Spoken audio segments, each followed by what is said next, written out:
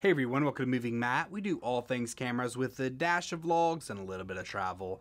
And today is Thanksgiving and I want to get to eating, and I'm sure you do too. So I am going to quickly go over some of the best deals that I've seen for photographers or videographers.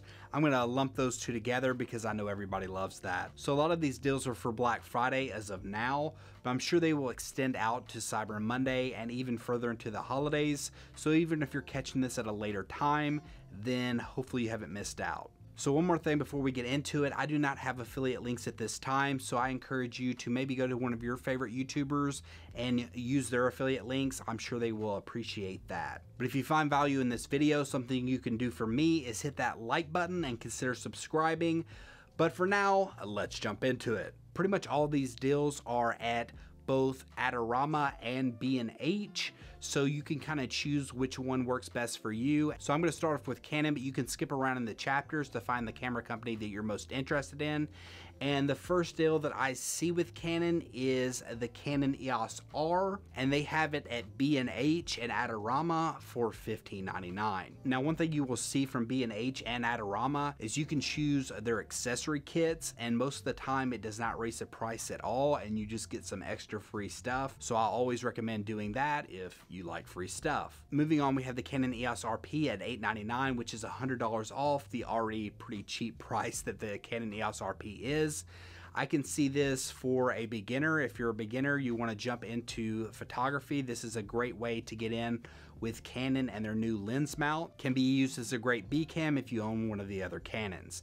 I have the EOS R myself. I absolutely love it. You can see it up here on the shelf if it's not too blurry. So when it comes to lens deals with the Canon RF mount, there really isn't much deals going on, basically because of all the shortages that has kind of hit all these different companies. They don't really discount this stuff as much as they once would. But one deal that I did see is off the 35 f1.8 macro lens. You can find that for $3.99, which is $100 off.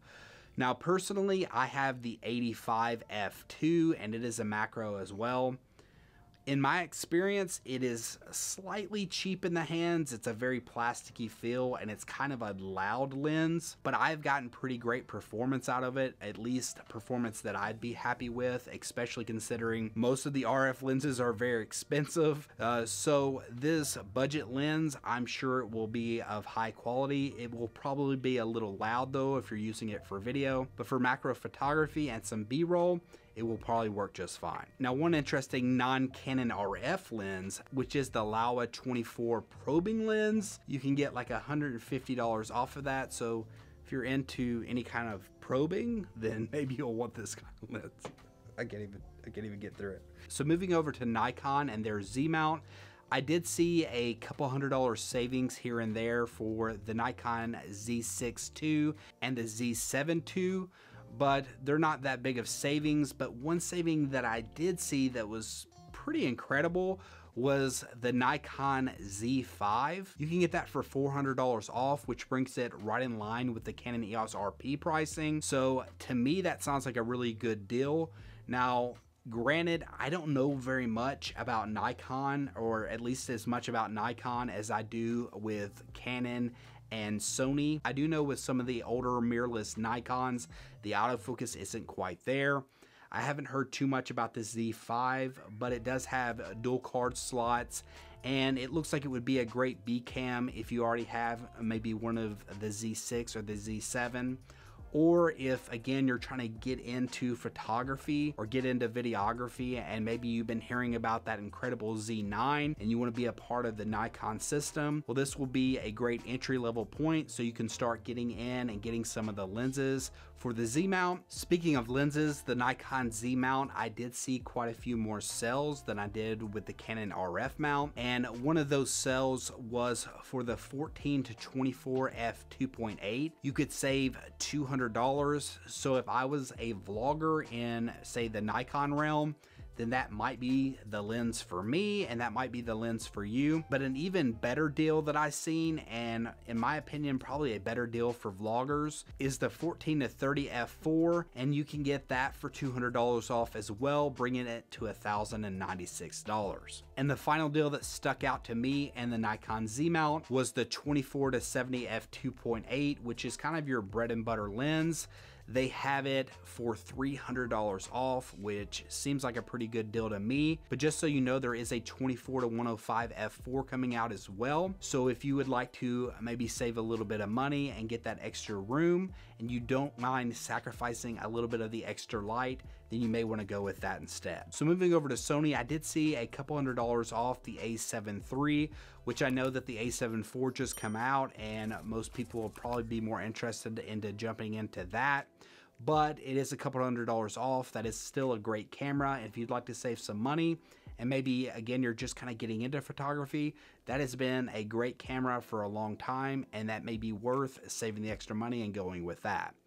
But the big savers that I saw out of the Sony system was the Sony a7R IV-A, which comes with that better screen. They had that for $29.90, which saves you $500 and is a great price. So if you're into landscapes or portraits, that is an absolutely awesome camera for you. But if you'd like to save even more money and still get a very high megapixel camera, then you can go with the EOS R3. It is a little bit older now, but if you know the type of photography that you shoot, and you're good with the 45 megapixels, then you can save $800 and get it for $2,000 now. Now moving over to Sony lenses, we have the Sony FE 24-105 f4, and you can save $300 off of that lens, which brings the price right in line with the Sigma 24-70 f2.8. So you can kind of pick and choose, would you rather have the extra stop of light or the extra reach? I personally still like my Sigma, but it looks like this Sony is a really good option as well. And I know some people were having some dust issues with the Sigma, so if you're maybe doing a lot more outdoor work, possibly the Sony would be better off for you. Granted, I've never used the Sony, so I'm not exactly sure. A couple of other great deals I saw was coming from Tamron. They had the 17-28 with $100 off, as well as the 75-180 with $100 off. These are very popular lenses, and a lot of times they don't have any sales on those, so it was great to see at least $100 off. Now quickly moving over to Fujifilm, you can get the X-T4 for $200 off, and that comes with the extra battery grip. I still personally think that the Fujifilm X-T4 is, as of right now, the best APS-C camera that is really out. I know that the autofocus isn't the best, but pretty much everything else as far as the spec department is better than the competition. Now, a big saving from Fujifilm was off the GFX 50R. That is a medium format camera. It is a little bit older now, but they had it for $1,500 off, bringing it down to $3,000 and making it a very affordable medium format camera. Now, one thing to be aware of, there is the GFX 50S2, and it is only $4,000. It is a little bit newer of a camera, and it has very similar specs, but I think it has a faster processor. I personally like the ergonomics better. And so it may be worth it for you to spend the extra money if you're wanting to go to medium format and just go up to that one.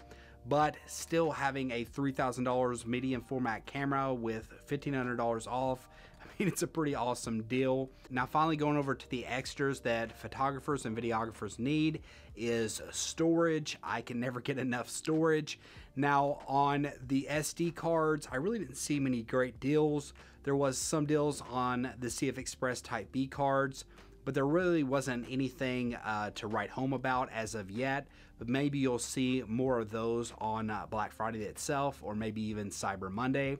But where I did see some pretty great deals was in the storage department on SSDs or external SSDs. I saw the Samsung T7 1TB for $109, which is $60 off, which I think is a great deal, because if you go over to the 2TB, it still comes in at $250, which usually they try to give you a better deal deal the larger storage you go up to. But if you know anything about math, then you know that $109 times 2 does not equal $250. So right here you could buy two 1 terabytes and still save some money off of the 2 terabyte card.